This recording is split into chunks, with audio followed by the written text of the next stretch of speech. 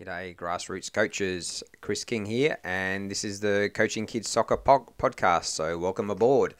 Now, today I'm going to give you a few tips from my book, 50 Tips on How to Coach a Kids Soccer Team, and this is aimed at 3 to 6 year olds. So, really young toddlers and those players that are just in their first or second years of playing football or soccer.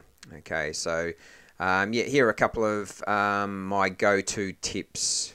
Okay, now, first one, if you haven't coached football, soccer before, a great thing is to get my books, but apart from that, is to head along and shadow an experienced coach.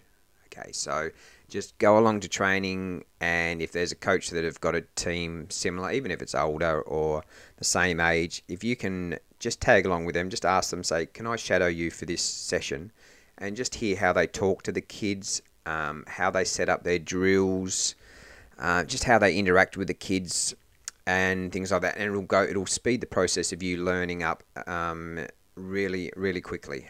Okay, so that's a great bit of advice, and other coaches are always happy to help out. So instead of you stumbling away and feeling, oh, look, the pressure's all on me and I have to come up with magical drills and I have to be the best coach in the world, just go along. Stay an hour after training or get there an hour early and hang around with another coach and just see what they do. So if they've been there for a year or 2 or 5 or 10 years, they're going to know so much, and you can just pick up the basics of how they interact and how they set up drills. Okay, so that's one tip.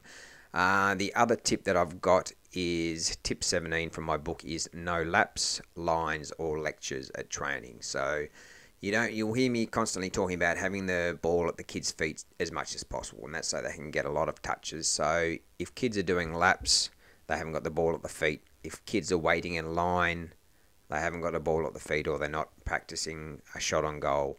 And if you're there yabbering away for 5 or 10 minutes in between each drill, the players aren't kicking a ball, the players aren't passing, players aren't playing a game. So just keep that in the back of your mind. No laps, no lines, and no lectures.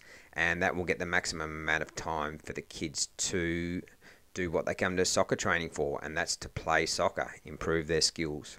All right, so I know we all like the sound of our own voice sometimes, but if it can be said in 15 seconds instead of 2 minutes, say it in 15 seconds.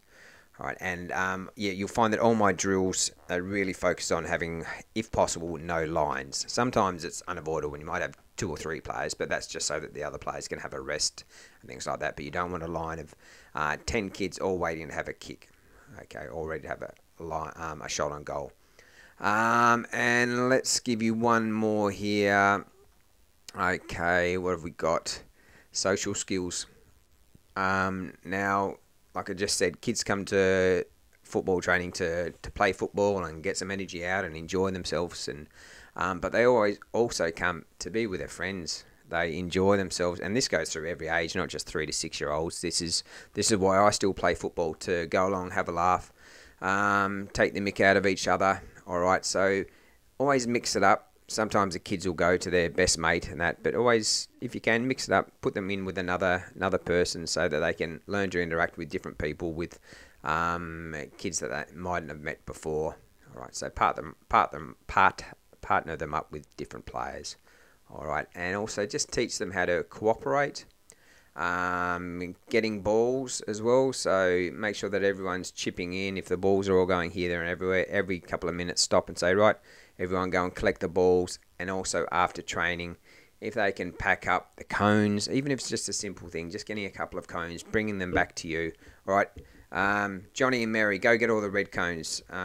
Barry and Larry, go and get all the green cones, bring them back to me. Right, things like that. It just sets them up for later on in life. It's just subconsciously they're doing a little bit of work, and also teach them how to be good winners and losers. All right, so you can't win every game. All right, so just tell them to shake hands, congratulate each other, and not to get down on themselves, things like that. So that's just a few tips to keep in mind. So we'll just run through those again. First thing was to shadow an experienced coach. And the next one was no laps, no lines, and no lectures at training. And the other thing is focus on kids' social skills along with their football skills at training. All right, I hope you got some valuable information out of this, and that's from my book that's available on Amazon. It's called 50 Tips on How to Coach a Children's Soccer Team.